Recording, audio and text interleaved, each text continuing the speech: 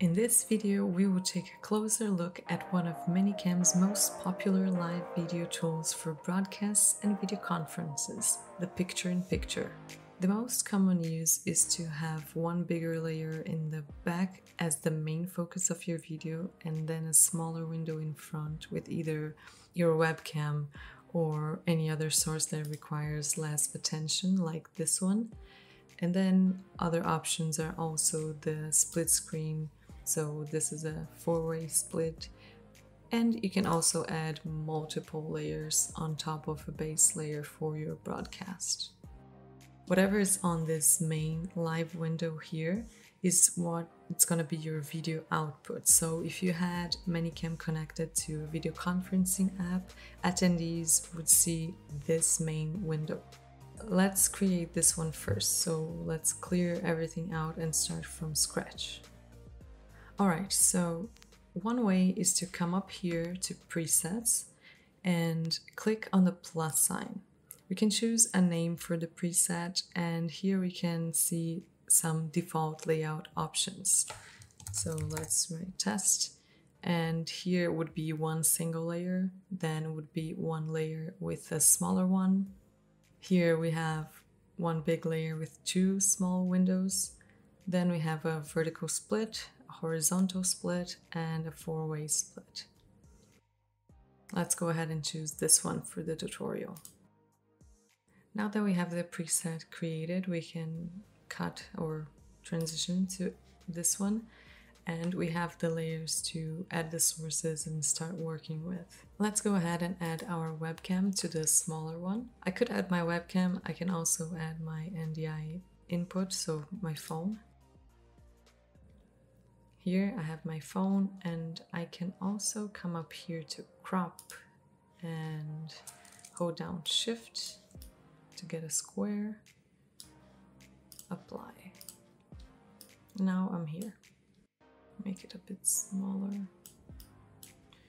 And let's add the PowerPoint presentation up here. So click on the layer and then select presentation.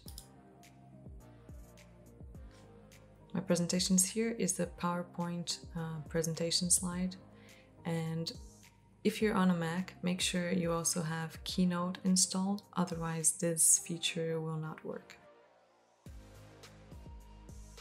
Alright, so our PowerPoint presentation is added here.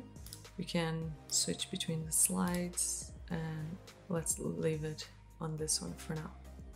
Keep in mind, this back layer can be any of the sources. It can also be a video playlist, and we'll put a link in the description for that tutorial. The Picture-in-Picture is a very versatile tool. You can add more layers. If you right-click on the main window here, you can remove layers, and then you can also manage the layers here with these tools.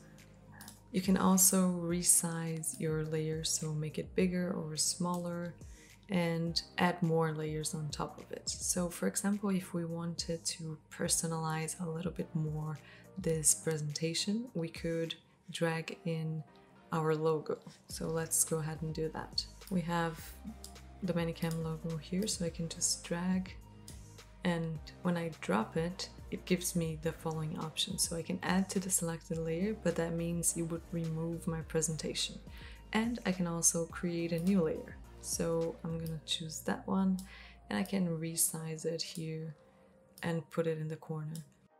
You can see that it snaps, so we have these dotted lines that help you align things on your main window here. So this is good, and then we're ready to go to our broadcast or video conferencing call. You can also, from this, create different presets here so that you can switch between them. So you could have one preset with only the presentation. So if I transition to this one, it's now it's only my presentation here and not my webcam or the logo. And then I can cut back to this one, and we're back here. This is just one of many examples of what you can do. So you could also create another preset with speakers and split into 4. Via NDI connection, you could add the speakers from a Skype meeting or a Microsoft Teams meeting, and they would show up as options here. And it would look like the example we saw in the beginning